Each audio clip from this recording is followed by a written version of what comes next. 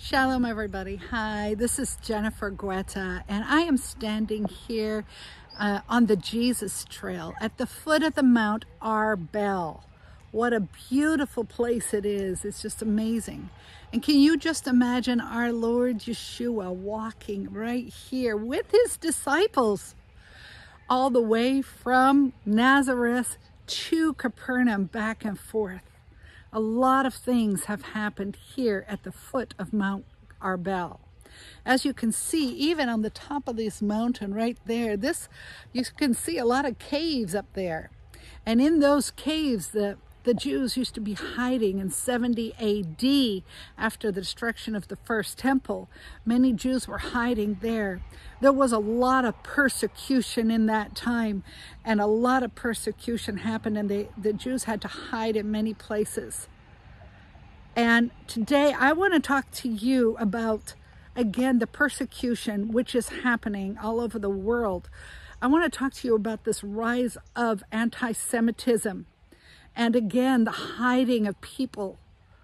This is a very serious time that we are living in. Today, I want to talk to you about a subject called Jezebel's fury. Now, as an archaeologist, you would probably say to me, what is Jezebel's fury? Isn't she somebody from the past? No, I'm talking actually about the spirit of Jezebel. The spirit of Jezebel is the spirit that comes and stays and goes all over. It's a spirit of manipulation, a spirit of fornication, a spirit of control, and also a spirit that allows tolerance everywhere and thinks that evil can stay by allowing tolerance. It's a spirit that is very much in the world today, everywhere, and we can see it. Amongst many people, especially among all the left and the new age, and it basically thinks if we allow everything, it's open the borders, it's okay. And so this spirit is been going around the world, I believe, for quite some time. It's not the Jezebel of the past. We're talking about the spirit of Jezebel during this time. And something incredible has happened with that in relation to anti-Semitism right now. So I personally believe that it was this spirit that came against us all in the last 4 years in the White House, that it was that spirit that was reigning, the Queen of Heaven herself. And that was, sadly, we have seen it all over the world. And we also have seen, actually last week, a great victory, because when Trump won, this spirit actually fell. And she fell and she was bumped out of the White House. It's quite incredible. And many people say, yeah, but he's what do we expect from him? God doesn't always work with perfect people. He doesn't expect Trump to be perfect, but he has used Trump in an incredible way. It's like it's kind of like a spirit of Yehu that is in him. And surprisingly, through a landslide victory, Trump won in the White House. And I believe seriously that the spirit of Jezebel was kicked out, and also, yeah, lost control over many things that happened in America. And the thing is, I have personally experienced quite a lot of this. I was delivered actually 12 years ago from the spirit of Jezebel, and when she attacked us terribly. And out of that, Jesus came, Yeshua himself came and rescued me. I had a direct confrontation with the spirit realm, and I learned a lot from it. And if you want to read my story, my testimony, I suggest you get my book, Awestruck by Glory. The real name of this book is actually The Fall of Jezebel, because it shows the fall of Jezebel in our society. So if you're interested in that, get the book on Amazon. But I want to talk to you about Jezebel's fury, because I learned a lot from that time period. And experiencing the spirit realm, I have really, you know, this might be funny, an archaeologist telling you guys about the spirit realm, but this is really what I learned. When Jezebel fell, she is like a spirit that pouts like a child. She gets angry. She gets and she gets violent. She doesn't like not getting her way. She doesn't like it when that spirit falls and is kicked out. And she pouts, and then when she does it, we see riots and violence all over the world. This happened, I believe, also in 2016 when Trump won the first time, and Jezebel also was kicked out of the White House, and right afterwards we saw terrible violence. We saw the rise of ISIS, and we saw the rise of Black Lives Matter riots throughout all the streets of America. There was crazy things that were happening at that time, and so Jezebel's fury is it's an awful thing. And I once had a dream during that time. In that dream, I actually saw a woman who was so angry because she had lost control. And she was furious. So she had her hair was almost on fire. And as she got mad, she grabbed the one thing that she knew God loved the most. And it was the Star of David representing Israel. And she started blowing fire on it. And it just blew, and the fire just came out. And it showed me the very rise of anti-Semitism is very much related to the fall of Jezebel. Because when Jezebel falls, she takes it out on the one thing that God loves the most. And that's the Jewish people and the church, the Christians that are grafted in with it, with Israel. So right now, look around you. What do we see? We see again the rise of so much violence. So last week we saw what happened. Trump won with a landslide victory. Jezebel was defeated in the White House incredibly, praise God. And we hope and pray that things will be turned around there. But we also saw a couple days later in my very homeland in Amsterdam, we saw all of a sudden the rise of anti-Semitism, sudden riots in the streets, and really twisted things also, turning it against Israel.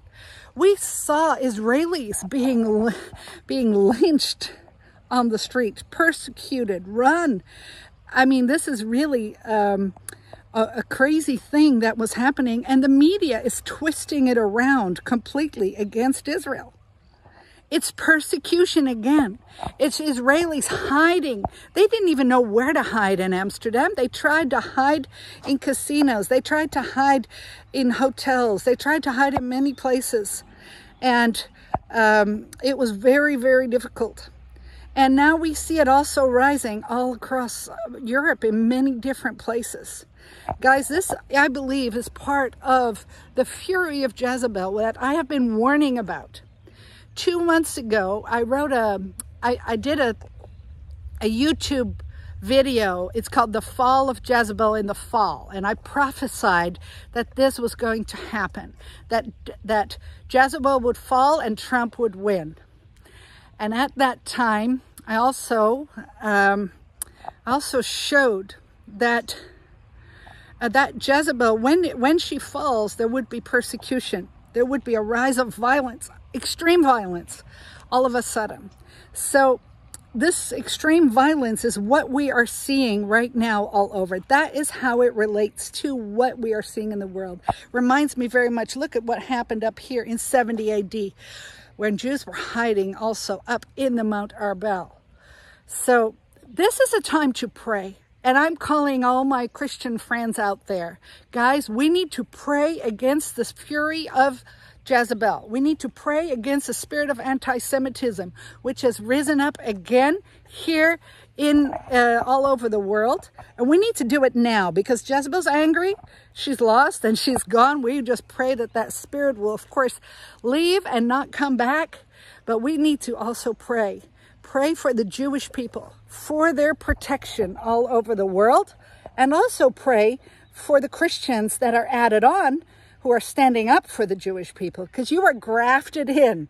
You are grafted into the olive tree. That means you also get persecuted with us.